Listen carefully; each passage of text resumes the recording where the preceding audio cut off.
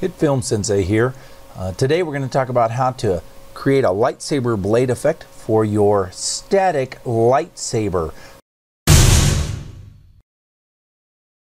So we're going to start by importing some footage, and the footage I'm going to use is a 5-second shot of me holding a cheesy lightsaber prop with a rod dowel in it about 4 feet long, and it'll do just fine.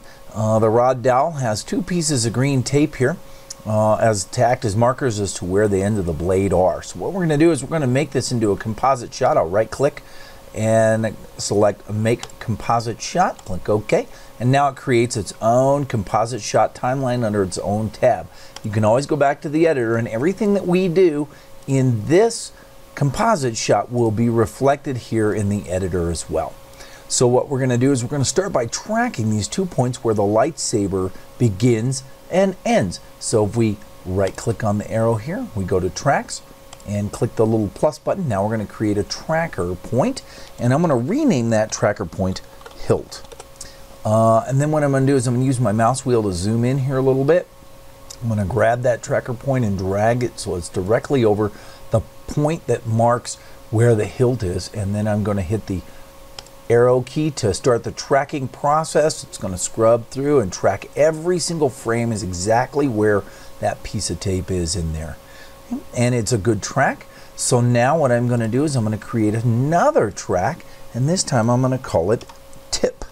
And we're going to track the tip of it. I'm going to use my right click and slide the picture over so that I can see where the tip is, and then left click and drag this over here and put that on the very tip, and I'm going to do the exact same thing. I'm going to track it frame for frame and make sure that we get every single one perfectly in alignment, and it's a beautiful track, so it shouldn't be any problem at all.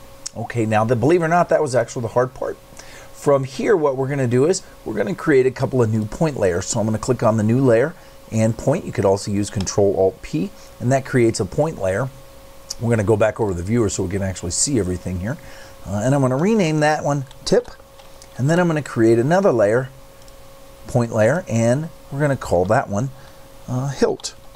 Now what we're going to do is we're going to take the tracking footage from each of these tracks, and we're going to transform it to that. So on the hilt, we're going to transform it to the hilt point and click apply, and then on the tip, we're going to transform it to the tip point and click apply again. So now if we were to highlight both of those, and I just shift and click both of those, you can see that those are both there, and they're both tracked onto the edges of where the lightsaber blade needs to be.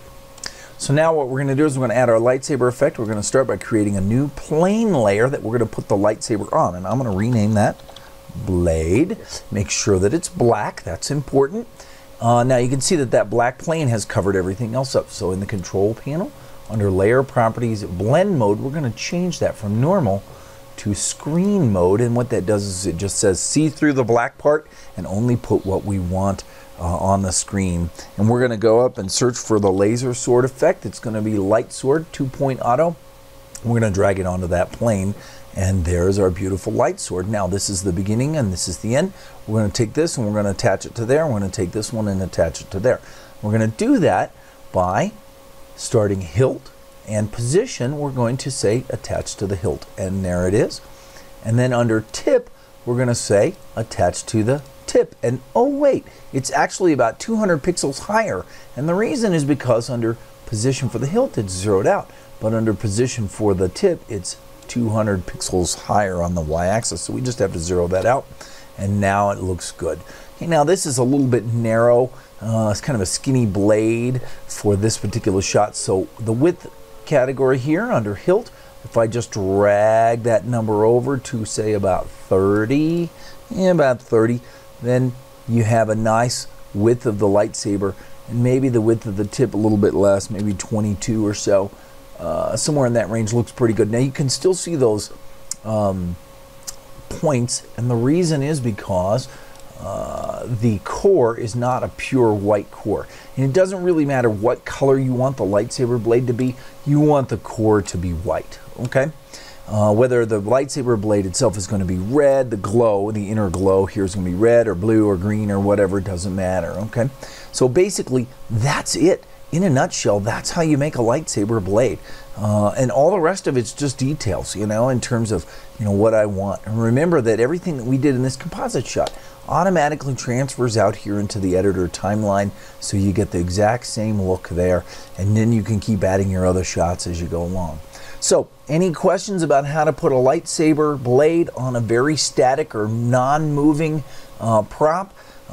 Feel free to put them in the comments below, and I'll be happy to answer any questions you have. And otherwise, thanks for watching.